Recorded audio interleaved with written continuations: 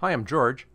TourBox sent me a TourBox NEO so I could take a look, see what it's like, and tell you what I think about this really interesting controller for use with programs like Photoshop, Lightroom, Premiere, After Effects. Let me show you it right here, sitting right next to my keyboard. There you go. It's not that large, a little larger than a regular mouse, maybe 1.5 times the size of a regular mouse. Here you can see a size comparison. That's my hand right here on the controller. Very easy to use. Now, your main controls are these 3 wheel type controls right in here for doing a lot of your adjustments, and then the rest of the buttons can be fully programmed to replace all of your standard keyboard strokes. The first thing I want to mention here is that the build quality is excellent on this. It has a real good solid feel to it. It's fairly heavy, so it doesn't move around your desk. It just sits right there. Place it down. It's not going to be sliding around or causing any kind of issues like that. So a real quick look here, just one of the things you can do. I'll just go over here to this picture. I'll start off with the scroll wheel, just press that for full screen, and then I'll back out just a little bit. There we go. And I'll grab the lasso tool right here. Let's just make a nice little quick lasso right around this figure. There we go. I'm just using a mouse right now. I'm not being really careful about this. Just a real fast selection. Select and mask. I can use the knob and increase or decrease my brush size that easily. And as I go, I can adjust the size depending upon what I need. If I want a little larger size or smaller size, I can just do that very fast right as I'm working. As you can see, making it very easy for this kind of adjustment. I don't have to go up here and do any size adjustments anyplace else. I can do it all right here from that one knob control. Let's switch over to the TourBox console for a better idea of how this actually works. Here's the TourBox console. As you can see, I have this set up right now for Photoshop, and it's also set up to auto switch. So if I brought up Lightroom, it would then automatically switch over and change the presets to match the Lightroom presets. Now on the left-hand side, here are the programs that are currently set up for this. Now these are the ones that come default with the TourBox. I haven't linked these up yet, and the first thing you need to do is to link your program up to the TourBox console. And to do that, you'll have to have the program running. Let me just bring up Premiere, and then we'll link that in. I now have Premiere Pro running on my desktop. Let's switch back over to the TourBox console and link the two together. Here's the console. And I'll link this up. Just go over here, click where it says Not Set. This then brings up a list of applications that are currently running on your computer. So here's Adobe Premiere Pro. I'll click on that one, choose OK, and there it is. That's now linked in. And as you can see, my presets over here changed to fit that particular program. Let's go back and take a look at the presets here for Photoshop, and I'll close down that Premiere Pro while I'm at it. Get that out of the way. There we go. And right down here, there is the TourBox NEO, and you can see there are lots of buttons and dials and so forth. The main things you care about are the knob in the middle, the dial over here, and the scroll right there. This is what gives you additional functionality, making it very easy to work and do a lot of the things in a natural way that you may have to either type in a number or do a slider control, things like that, which can be a bit clumsy, and of course take your mouse or your stylus away from your work. You can all do that right here, and I'll do some demonstrating of that in just a minute. Go over here on the presets, and I've left these at the defaults. The very top up here, this is the knob. Notice as I roll down, that little diagram left-hand side changes to show you which set of presets you're working with. The knob by default is set up for brush size increase and decrease. And then the press, there's nothing set for the press yet. So if I wanted to, I can just click on this. It then brings up this setting dialog box. I can then go through here and choose how I wanted to have that press function. Lots of options as you can see in here. Just click on it and set that and choose OK. I now have the press function here set for Alt. Perfectly set now for working with the clone stamp tool. Say I want to get rid of this bench. I can use the scroll wheel to zoom in on that. There it is. Let's grab that clone stamp tool. Brush size is too big. Again, I'm using the knob in here. That's fine. I'll choose that spot right there and click to clone from, and then there we go. So I'm holding down the knob button instead of using the Alt key, because that way it keeps my finger right on that knob, so I can go back and adjust that knob size as well to get real fast control in here, making this very fast and very easy with the clone stamp tool. This is the fastest way I know of working with a clone stamp tool. The scroll wheel down here, now this is set for zooming, and if you press, it goes full screen. Again, making it very easy to quickly zoom in and out and or go full screen. I'm using that scroll wheel right now, zoom in and out. If I press, it takes me back to full screen. And again, zoom in or zoom out, that easy. Press, back to full screen. The third control here is the dial. And notice that the press also has not been set for this. And this allows you to adjust selected parameters. And those are basically things that are inside those little dialog boxes where you type in a number. Let's go back over to Photoshop. Here we go. Say I wanted to put some type on here. I'll just grab the text tool right here and I'll set in a basic size 72 point. Let's set this at a color of white.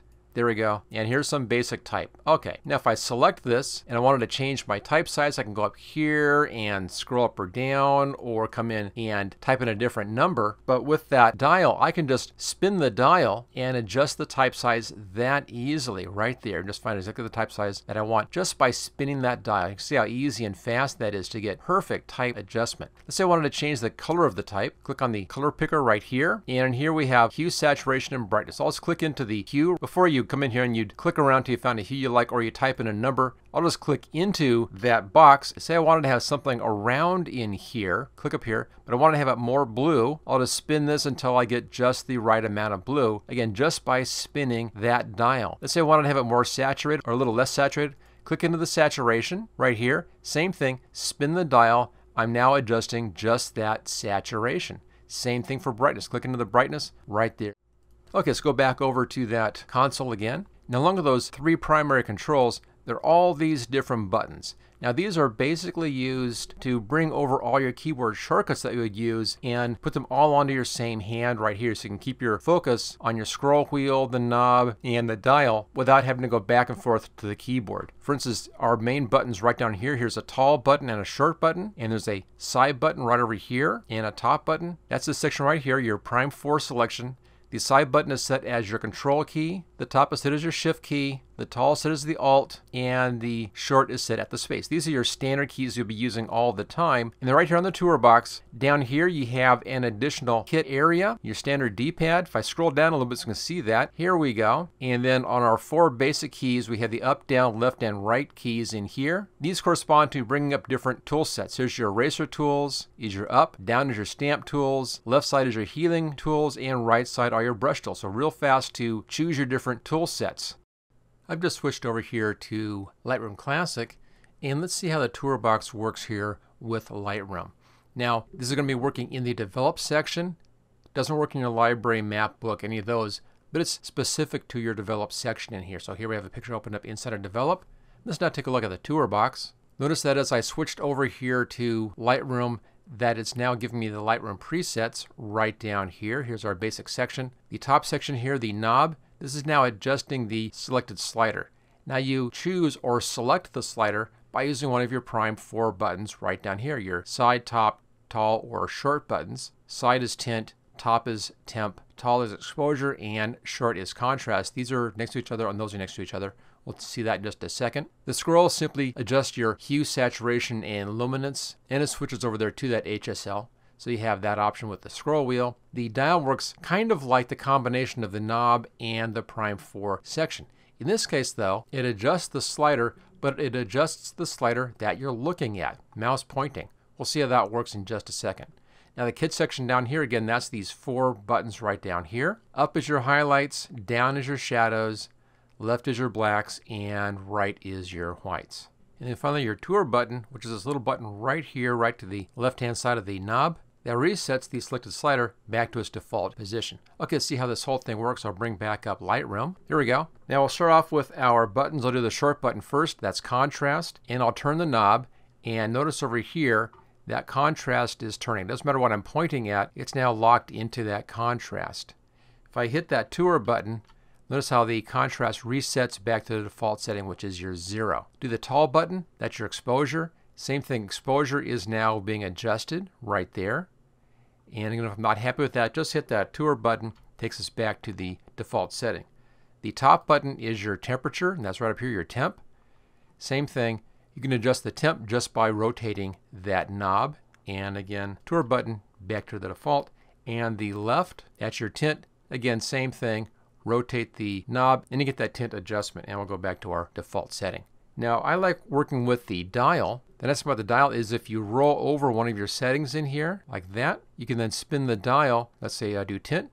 There we go. Or if I do temp right there. Just seems a very, very fast way because I have my finger on the dial and I can then very quickly adjust it just by moving the mouse over what I want to adjust. And then your highlight, shadows, whites, and blacks down here, that is your kit button. Top button is your highlights. I'll do the knob on that. The bottom button is your shadows. I'll do the knob again right here. The left button is your blacks. You see the blacks are adjusting in there. Even though I'm over the shadows, the blacks are adjusting. And the right side is the whites, and there we go. And I'll just reset those just by clicking on the button and then hit that tour button, and that resets that setting. So it's that easy to use, and again, very intuitive to work with the TourBox just by running through your controls right down here. So the whole thing is focused right in this section right in here, with the exception of the scroll wheel, which is your hue, saturation, and luminance, which is right down in this section right here. So if I click on that, when that's open, it brings up that setting. I can then use the scroll wheel to choose which one I'm working with here. Click again to change which setting you're working with. Click it again for your next setting and choose your color. Click it again so you can press down on the scroll wheel to cycle through, and then use the scroll wheel to move the selection up and down your color sets. So there you go, that's working with the TourBox here inside of Lightroom Classic. Let's now switch over and take a look at this inside of Premiere Pro. Okay, here we are inside of Premiere Pro, and here's just a little fast video clip. There we go, kind of fun. I'll just go back to the beginning here, and let's take a look at the TourBox. Go back to the console. There we go. Now notice that Premiere has two sets of presets, one for editing and one for color. Here's the editing preset, and then I'll click over here to color, and notice how things change a little bit for color. With the edit, we have our knob doing a move selection page up and down. The scroll is zoom in, zoom out. This is of your timeline. Dial is going to move the timeline pointer, and then your basic buttons in here. Your side is your selection tool. Tall is alt, short is play. We'll see that in just a second. And your kit down here is clear in and out, razor tool, mark in and mark out. Now if we go over here to the color, things change a little bit, but notice down here the kit section has now changed, and we now have our color controls right down in there. Okay, let's see how this works. Go back here to the edit and take a fast look at Premiere Pro. There we go. We'll start off with the knob and then watch the timeline down here. Notice at the bottom down here, I'm actually scrolling through the whole timeline a page at a time. I have very short clips, so it's all just on the first section here, but the knob is letting me scroll through like that. If I use the scroll wheel, I can zoom in or out of the timeline, or if I press, that zooms in on that one section. So you can use that to zoom in and out of your timeline. And then the dial allows you to move the playhead just like that, so you can kind of scrub back and forth and work with the playhead and get just the spot that you want. Real easy way to control where you want to be editing. And then finally the short button, that's your play button. Click it once to play, click it again to stop, play and stop just like that. I'll go back there to the beginning. So as you can see, this really is very easy to use with your editing as well. Simply get comfortable with what the different controls do, and it can then speed up a lot of those basic settings. Let's switch back over to the TourBox console, and we'll look at our controls down here. Left is mark in and right is mark out. Let's see how this little bit works for us. We'll go back over here to Premiere. I'm going to use the dial, and we'll just find a nice little spot like right about here. That's pretty good. I'm going to use the left, and I'll mark that as my in, and then I'll go here until it just comes out. Let's see, right about there, and then that right button on the kit, that's my out. So just quickly mark the in and the out positions here using the kit controls. That was just the left and the right direction buttons. Let's now switch over here to the Premiere Color, and again, just a couple adjustments down in here. There's like the dial is now adjusting our selected slider as opposed to going through or adjusting our timeline. And then down here we have temperature, tint, exposure, and contrast. Let's take a look and see how that works on that one clip. And I'll pull this back a little bit to get the car in there. There we go, that's a pretty good spot right there. And let's switch over here to the color section. There we go, working in Premiere Color right now. So here's our histogram left-hand side, and then here's our basic image. I'll start off with the top button in the kit section. That's our temperature. And again, the dial is now controlling that slider, so I can adjust my temperature right here, see how fast that goes. And right-hand side, you can see that slider is adjusting right there. The left control is exposure. You see right over here. I'll just rotate that dial again, and there you go. There's the exposure adjustment. The right is your contrast. That's just below here. Again, same thing. Rotate the dial to adjust the contrast. There we go. And the bottom button is the tint, and that's right up here. Same thing. Rotate the dial, and there is our tint control, giving you very fast control of your four main controls right in here: temperature, your tint, your exposure, and your contrast. And let's go back to our assembly. So there we go.